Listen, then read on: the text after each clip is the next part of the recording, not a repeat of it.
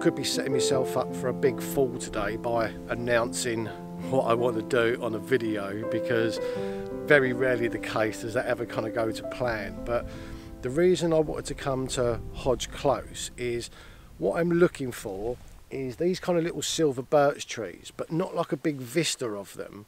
I want to try and find something that's isolated, preferably up against like a dark rock, so there's a real contrast in colours.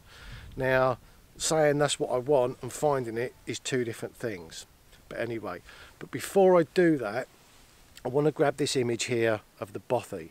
Now, I was here about 18 months ago over Christmas and there was no leaves on the trees, and I always wanted to come back, especially at autumn, grab this image because I'd really like to print this. I think this is a beautiful photo, this.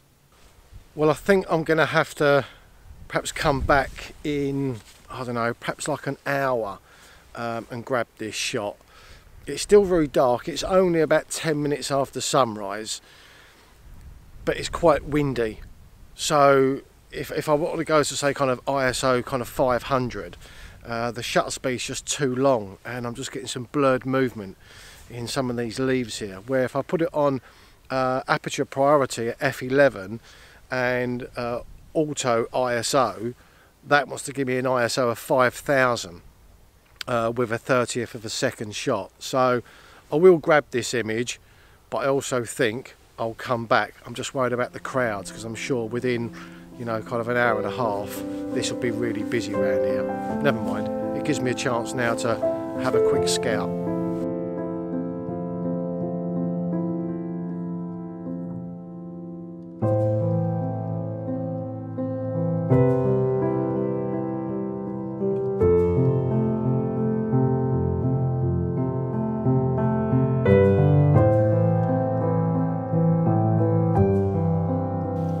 Quite like this little one here in the centre, but I'm not too sure if the rocks behind it are a little bit fussy, and the only way that I could get this shot was by standing quite high, because if I go low then I get the sky in. Now the only thing, by standing high, I don't know, the separation of the leaves looked better when I was lower.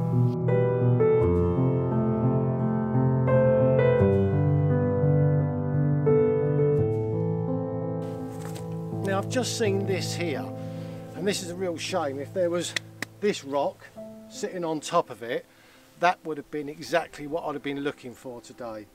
It'd be nice for a few more leaves, but you know, I really like these stems. Now what I'm attempting to do might be a little bit kind of abstract, but I'm going to try and crop this one by one. And so you are going to lose the top and you are going to lose the bottom, but if I can stand high enough and shoot down and try and get some of that rock in the background, this one may work. Famous last words, but it may work.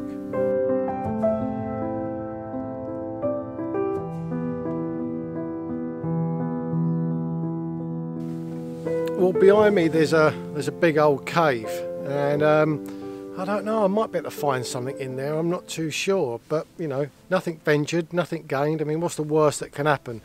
I lose a little bit of data on the memory card. Oh well, let's go.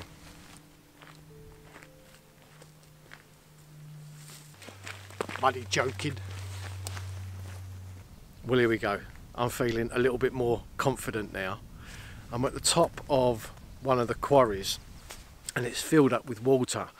And there's this huge kind of dark grey rock face, and on the left hand side there's a small tree that's just filled with bright yellow autumn colours, and on the right hand side there's a pale green spindly tree, possibly like a fern or something like that. And I'm more than happy to actually shoot these both together, both trees in the same frame.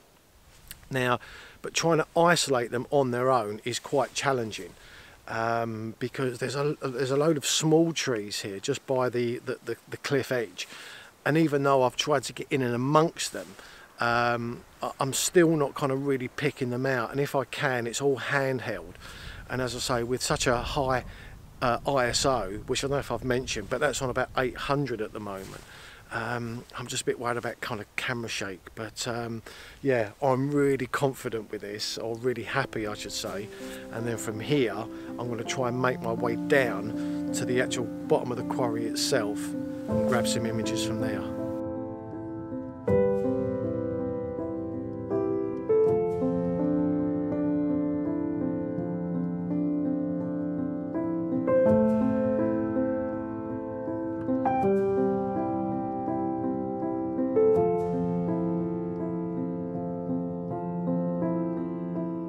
Wow, now this is the composition. Don't get too excited, that I would have loved to have got possibly a week ago, perhaps a fortnight ago, but unfortunately now it's not going to happen. I'm going to take the image, but it won't work. Now there's a tree with its autumn colours, but unfortunately it's probably lost at least half, if not 2/3 of the leaves. So I can imagine if this tree hadn't lost anything and it would have turned to then kind of like yellowy, kind of orangey colours, this would have looked amazing.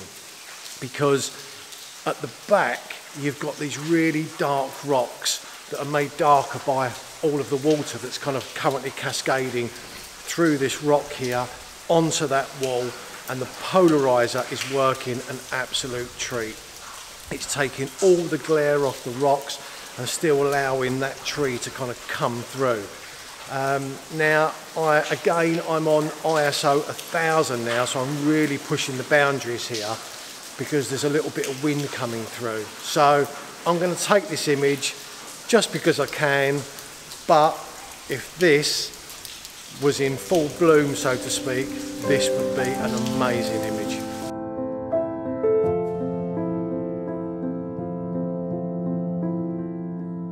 Well, what do you think of this little bit of graffiti here? I mean, I'm not a lover of it. I'm not a lover of it down here especially, but I must admit, quite like the colours. Anyway, I hope it's not too kind of off-putting. Anyway, right, obviously I'm here at the bottom of the quarry, and separating these trees now is an absolute doddle. The only problem, and there's always a problem, but that really colourful yellow orangey tree, the small one, now I'm at it from the side, you're not kind of getting that kind of full glory of it, whereas when I was at the top it was fanned out a lot more, and it was a lot more even. As I say, now it's from the side, excuse me, all the leaves are to the right and there's hardly anything to the left, but there is some kind of a nice curve in the actual very small trunk of the tree there, so that might look quite nice. But either way, so pleased I'm here. What a beautiful, beautiful place. Right, so let me talk you through the settings here. ISO 1000, never shoot at ISO 1000 unless it's Aurora or something like that. F8, where I suppose perhaps I could drop down a little bit, but I'm shooting on F8 and that's giving me a 30th of a second. Now it's still very windy, so I'm not going to take this shot yet. I'm just going to wait for that wind to drop and then get the image. But I'm hoping this comes out okay with such a high ISO, I really am. But I don't think that waiting any longer is going to really help, because I think this, where I am, is always going to be in shadow. So here goes nothing.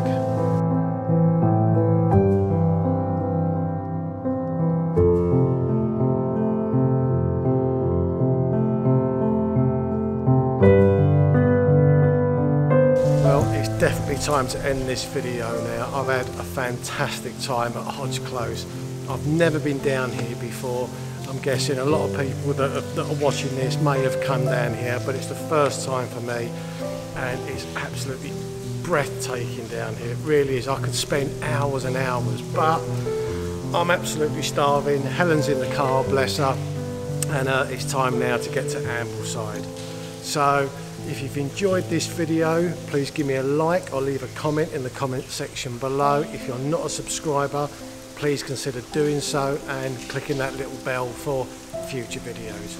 But as always, thank you ever so much for watching, and until next week's video, see ya.